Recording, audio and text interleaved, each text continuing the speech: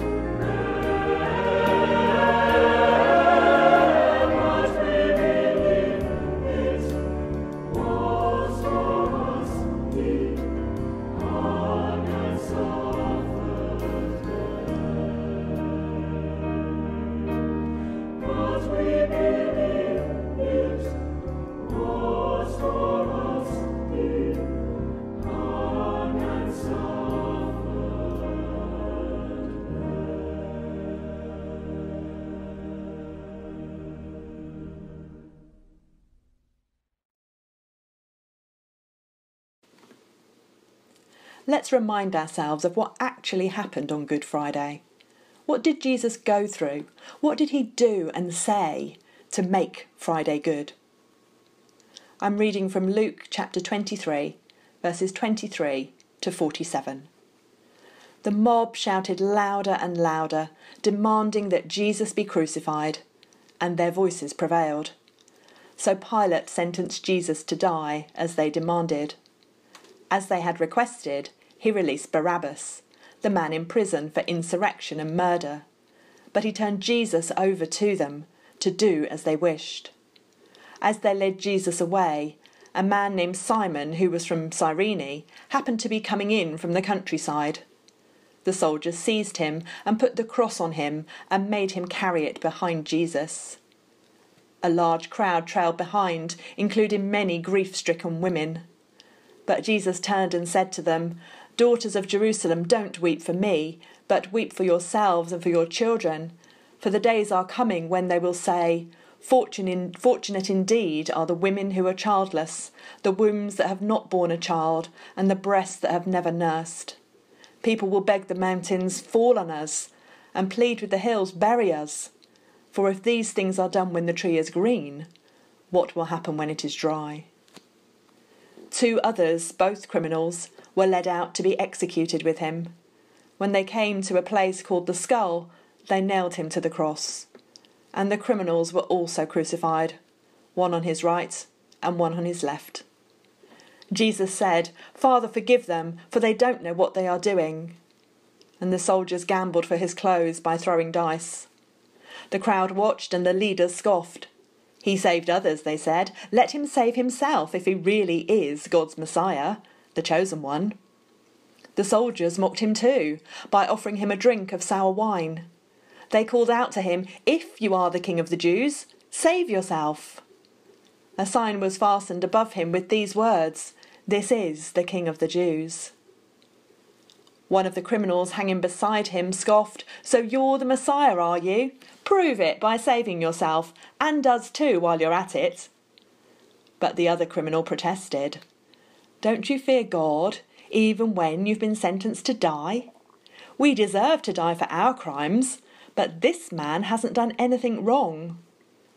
Then he said, "Jesus, remember me when you come into your kingdom."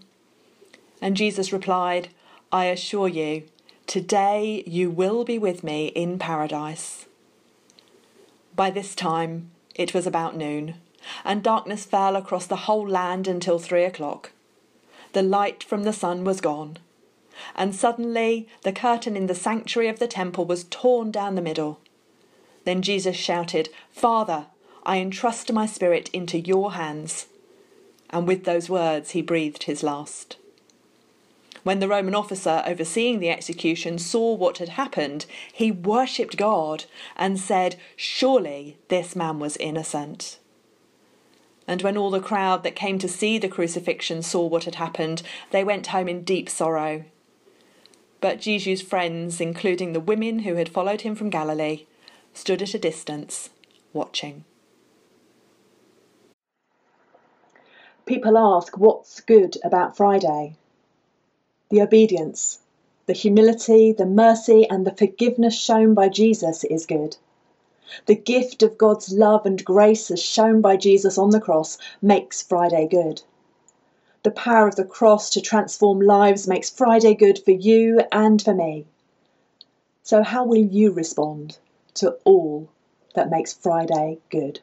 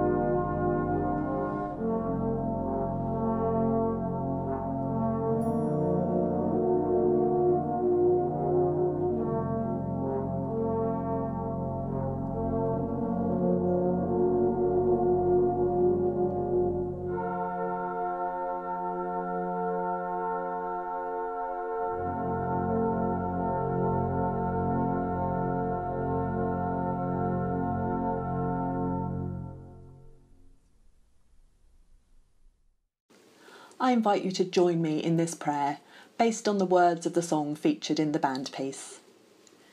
Jesus Christ, I think upon your sacrifice. You became nothing, poured out to death. Many times I've wondered at your gift of life, and I'm in that place once again. Once again I look upon the cross where you died. I'm humbled by your mercy, and I'm broken inside. Once again I thank you. Once again I pour out my life. Now you are exalted to the highest place, King of the heavens, where one day I'll bow. But for now I marvel at your saving grace, and I'm full of praise once again. Thank you for the cross. Thank you for the cross. Thank you for the cross, my friend, my Saviour, my Lord Jesus Christ. Amen. When we consider the details of Jesus' betrayal, arrest, trial, torture and execution, is it really any wonder that people ask the question, what's good about Friday? As Christians, have we tried to temper the horror of it all with the use of this word good to describe the day on which the Son of God suffered so cruelly and died such a painful death? I don't think so. We cannot and we should not shy away from the horrific ordeal that Jesus went through. We shouldn't minimise it or sugarcoat it. Neither should we revel in it. But adding the word good to Friday doesn't do that. Adding the word good, I believe, helps us to acknowledge and understand all the good that Jesus did in order to make us good. From the beginning of time, Jesus knew his destiny. He knew his Father's will for him. He knew the prophecies about him. And yet, whilst we know that he asked for what was to come to be taken away from him when he prayed in the Garden of Gethsemane, he ultimately was humbly obedient to his Father, even unto betrayal by a friend, a mock trial, the scoffing, the torture, the shame, death. He deals with the persecution and suffering as one who knows there is a greater purpose beyond his physical death, as one who knows that this is necessary for God's plan to be fulfilled, as one who knows the peace and joy of being at the centre of God's will, as one who knows God will be glorified through it all, as one who knows you and I will be saved by the events that he must suffer, as one who knows all the good that will come about as the result of Good Friday. On that first Good Friday, Jesus' only response to the injustice he is suffering is to say, Father, forgive them, for they don't know what they are doing. And then to the thief on the cross beside him, he says, I assure you, today you will be with me in paradise. In these words from Jesus on the cross, there is no condemnation, no anger, no vile retort. Rather, we hear his goodness, and it is extended to those who have done and said the most horrific things towards him, others, the community, God himself. In those words, we hear the mercy he extends to those who deserve punishment for their wrongdoing. We hear the forgiveness he extends to all who need it. We hear the compassion he has for all people. We hear the conviction he has for all people to be saved, for all people to be in relationship with him and his Father forevermore. We hear unconditional love being lavished on sinners of every kind. We hear grace beyond human comprehension being offered to all. No one is beyond the goodness of Jesus. Lives are changed, futures are transformed, and this is what makes Friday good. This is what makes Friday good for you and for me, still today. We may not be torturers, murderers or thieves, but we are all sinners. And so he also says these words to us from his cross. He says these words so that we might know that we too are saved by his goodness. Paul wrote this about our sin and Jesus' death in Romans chapter 3 verses 22 to 24. This righteousness is given through faith in Jesus Christ to all who believe. There is no difference between Jew and Gentile, for all have sinned and fall short of the glory of God, and all are justified freely by his grace through the redemption that came by Christ. As Jesus dies, we are privileged to be privy to the response of the centurion standing at the foot of the cross. Having witnessed the day's events and Jesus' reaction to it all, this Roman centurion worships God and says, "Surely this man was the Son of God." All he has seen and heard has changed his opinion. It's opened his eyes and enabled him to come into relationship with God. For him, this was a Good Friday, for his life was transformed by it. Why was this day good? Because this day is all about the goodness of God as seen in his Son Jesus. It's the greatest display of his sacrificial love and his matchless grace and mercy, all of which is supremely displayed on and made available to us through the cross of Jesus, through the way he reacted to his ordeal, through the words he spoke, through the way he reached all mankind with his goodness.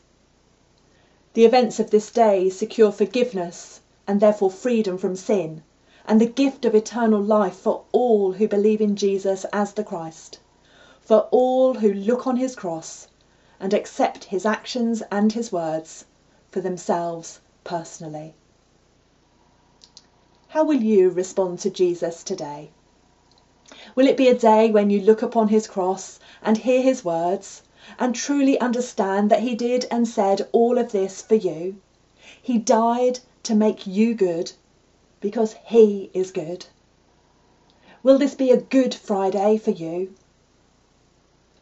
As we reflect on the words of the Singing Company song, I Stand Amazed, I invite you to picture yourself at Calvary, standing at the foot of the cross of Jesus, listening to the words of Jesus, witnessing the death of Jesus, and then make your response on this Good Friday.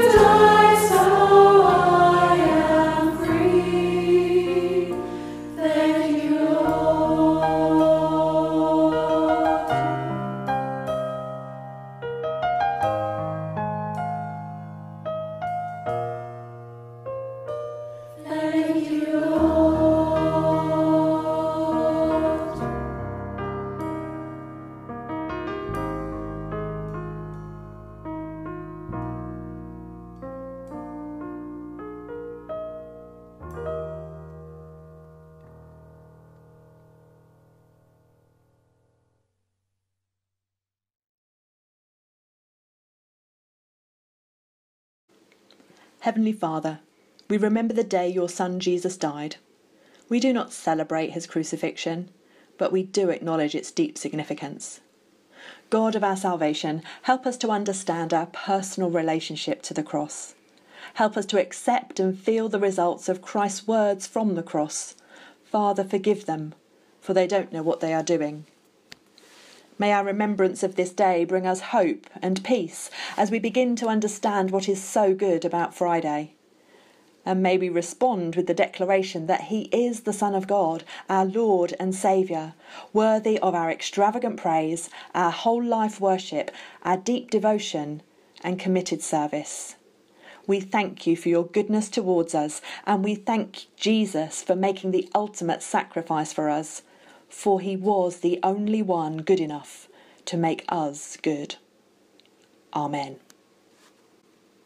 When we understand what's good about Friday, then we learn to love the cross of Jesus, to hold it dear, to value it, to cherish it.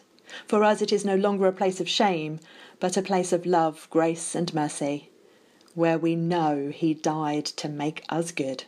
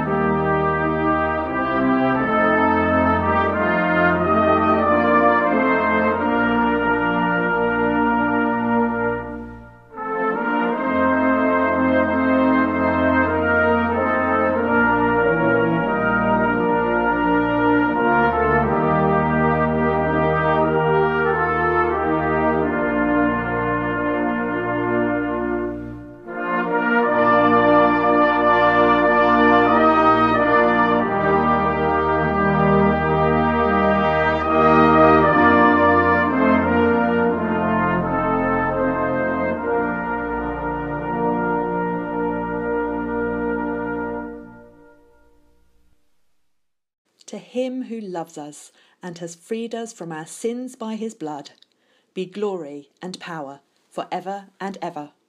Amen.